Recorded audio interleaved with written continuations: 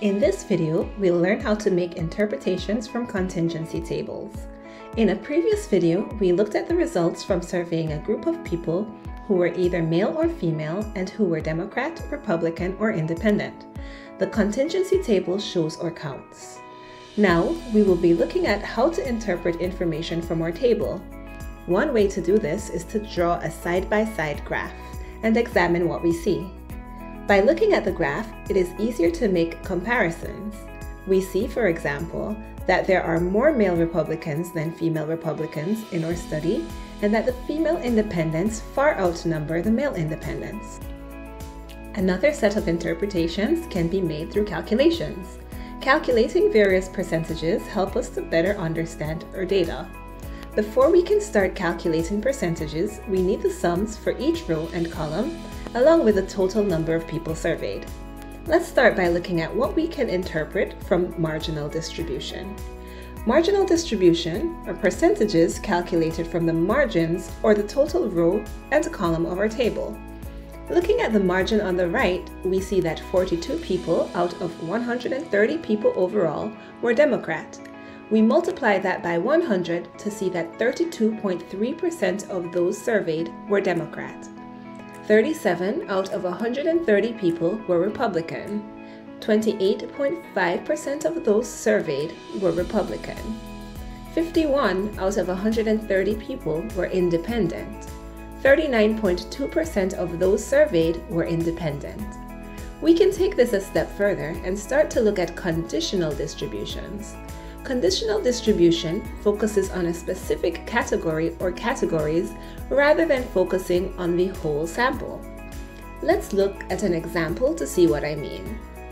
How do the conditional distributions of independent voters differ for men and women? Since we are interested in the distribution of independent voters, our total is now 51, the total count of independent voters. We see that 19 of these voters are male, 19 out of 51 independent voters. We multiply this by 100 to convert to a percent and get 37.3%. We do the same for females by dividing 32 by 51 and multiplying by 100 to get 62.7%. Being able to calculate conditional distributions give us more insight into our data, showing us exactly how categories are broken up. Let's see another example. Does there appear to be an association between political party and gender? We can take a look at the conditional distribution for each gender. Since there are 60 males, we put each value in the first column over 60 and multiply by 100 to convert to a percent. We get the conditional distributions 33.3%, 35%, and 31.7%. Since there are 70 females, we put each value in the second column over 70 and multiply by 100 to convert to a percent. We get the conditional distributions 31.4%, 22.9%, and 45.7%. Notice that 35% of males are Republican, while 22.9% of females are Republican. The percentages are very different. 31.7% of males are independent, while 45.7% of females are independent. These percentages are even more different.